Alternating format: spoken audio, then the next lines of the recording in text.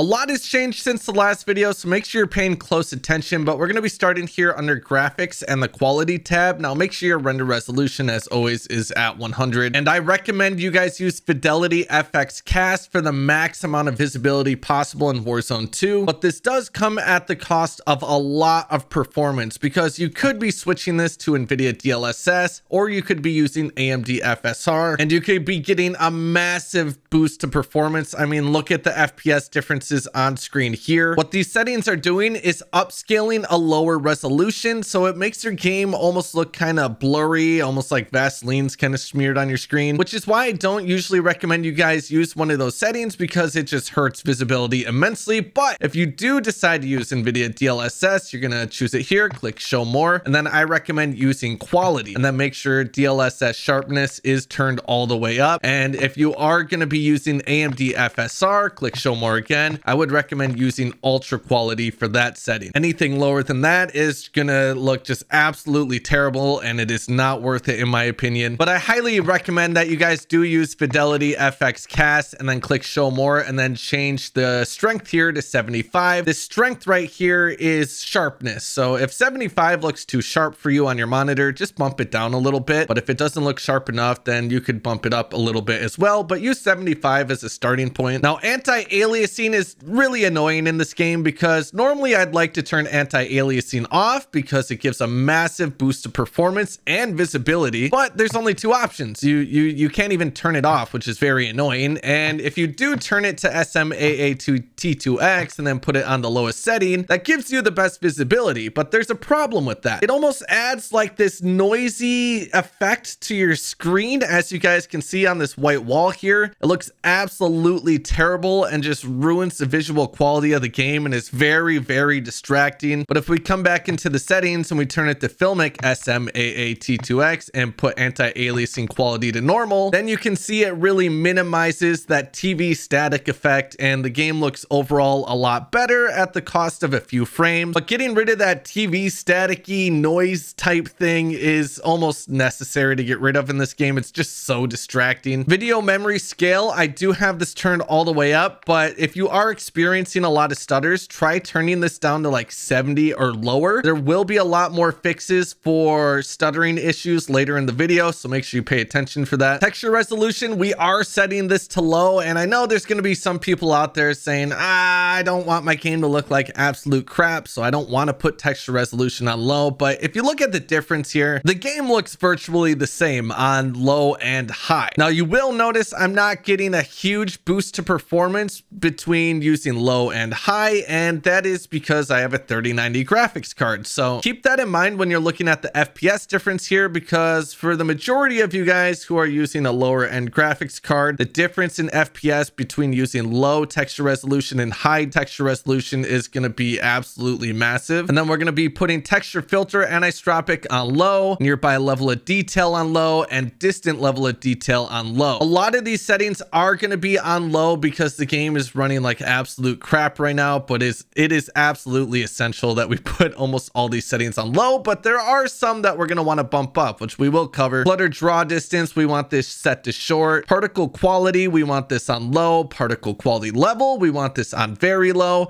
Bullet impacts and sprays, we have this turned on. And then shader quality is something that has been changed. In the previous video, I recommended that you guys put this on medium because if you put this setting on low, your gold camos and some of your camos would look terrible. Like the gold camo almost looked like mustard, but they did fix that. So you can now put shader quality on low and get a massive boost to performance. And as you can see here, my camos look completely normal between low and high. They look virtually the same. So I recommend you guys put shader quality to low now to get that huge boost to performance. But keep in mind, when you do change the shader quality setting, you will have to reset your game for the changes to take effect, and then you will have to reinstall shaders once you are back in the game. Tessellation, we're turning this off. Terrain memory, we want to set this to minimum, and then on-demand texture streaming off here. And then scrolling down, we want streaming quality set to low.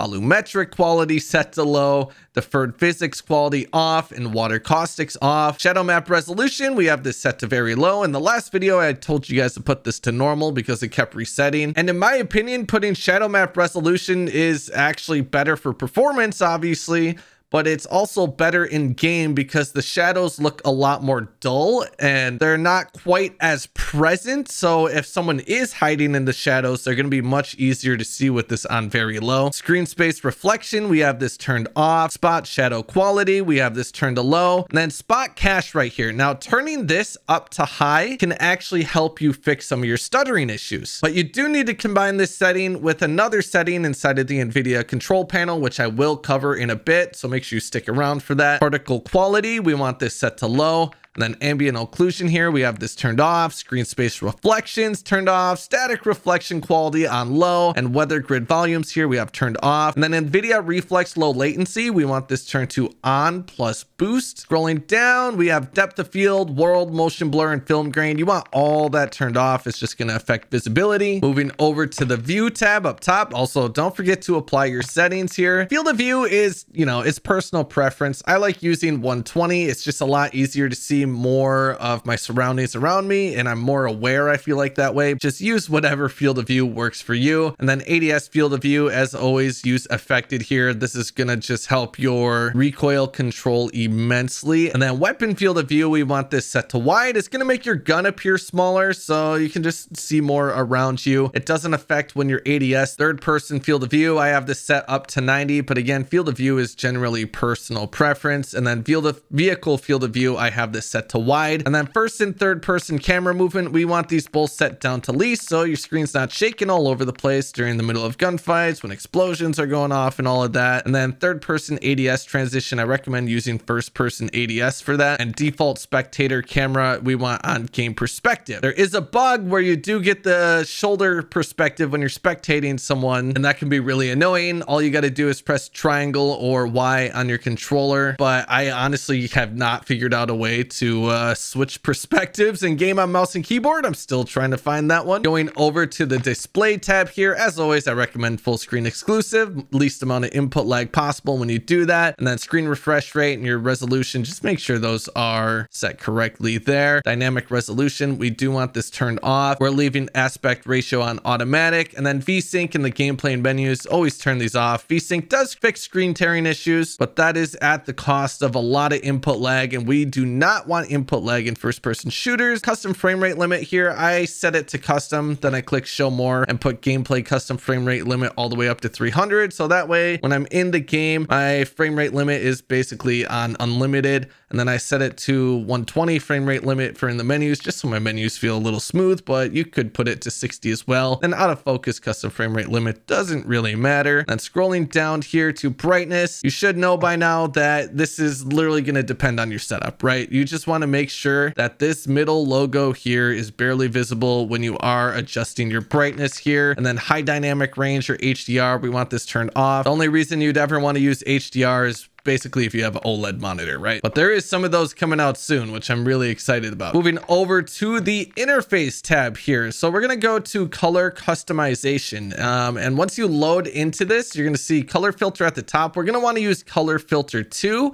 and we're going to set color filter target to both. And then we're going to put both of these intensity levels all the way up to 100. Seeing yours or your teammates' pings in this game can be very frustrating sometimes. They're almost invisible, it feels like. So what you can do is scroll down to neutral right here. You're going to click on that. And then you're going to click on basic color here at the bottom. And then you can choose whatever color you want your pings to be in the game, which is going to make it a lot easier to see. And then once you choose your color, you're going to want to click on custom color here and change your saturation and your brightness all the way up. And then click apply custom color, and that's going to make it much easier to see yours and your teammates' pings in the game. We're going to back out of the color customization menu here, and we're going to scroll down a little bit to telemetry right here. What I do is I set this to custom and click show more, and this is how you can see your FPS counter, your server latency, anything you want displayed in the top left hand corner of your screen can be set here. Then we're going to scroll down a little bit. We want skip introduction movie turned on, so we we don't get that every time we load the game. It's annoying. And then parallax effects, I recommend turning this off. This can help fix some of the stuttering in the menus. Center dot here, I like to turn this on and set center dot scale to larger. What this does is it adds a little white dot in the middle of your crosshairs, which makes it a lot easier to center. So I recommend trying that out. And then we are all done in the interface tab. Now for audio, guys, audio in this game sucks. I mean, I've tried every single audio setting and nothing's really helping footstep audio. You can't hear parachutes flying in. No matter what you do, it's just a game issue at this point and they need to fix it. But in my experience, I have found that headphone bass boost was working the best. But I mean, I keep switching between these because the sound issues in this game are driving me nuts. Earlier in the video, I recommended you guys set your spot cache to high to help fix some of your stuttering issues, but we need to combine that setting with two other things, which I want to go over quick. So you want to go to your search bar in Windows and you want to type in game mode, and you're going to see game mode settings pop up here. Now, obviously we want to make sure game mode is turned on, and then on the right side, we're going to click on graphic settings and you'll see hardware accelerated GPU scheduling. Normally, I recommend you guys turn this on, and normally you would want it on for most games you play because it just helps with performance and latency, as it says literally right here. But having this setting on has been causing a lot of stuttering issues inside of the game, so I recommend that you guys do turn this off now. Keep in mind that after you do change this setting, you're going to have to restart your PC for the changes to take effect. And then we're going to open up the NVIDIA control panel. So right click your desktop and go to NVIDIA control panel. We're going to click on manage 3D settings here at the top, and you're going to scroll down until you see shader cache size right here. And you're going to want to change that to 100 gigabytes. Now, combining that with turning hardware accelerated GPU scheduling off and then the shader cache to high in game, changing all three of these things should help fix stuttering in game. I know it has for me. Now, keep in mind when you are switching this to 100 gigabytes right here, though, you need to have 100 gigabytes free on your computers. And the drivers I am personally using on NVIDIA are 526.86, and I am having literally zero issues with stuttering. If you are having issues with that, I definitely recommend trying that driver out. But if you aren't having any stuttering issues whatsoever, I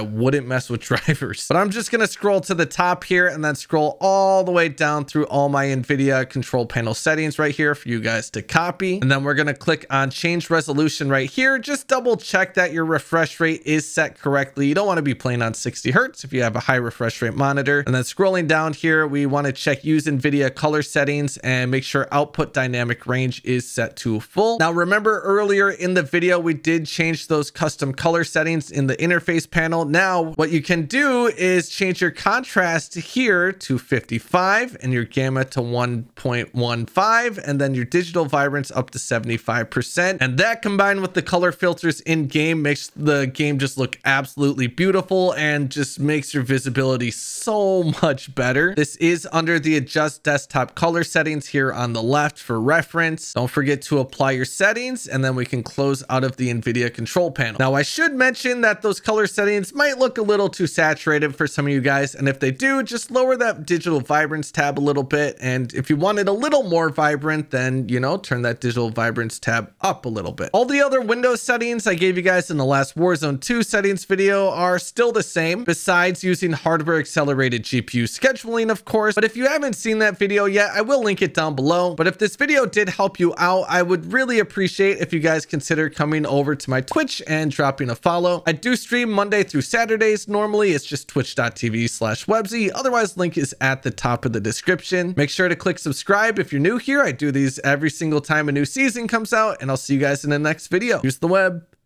Peace.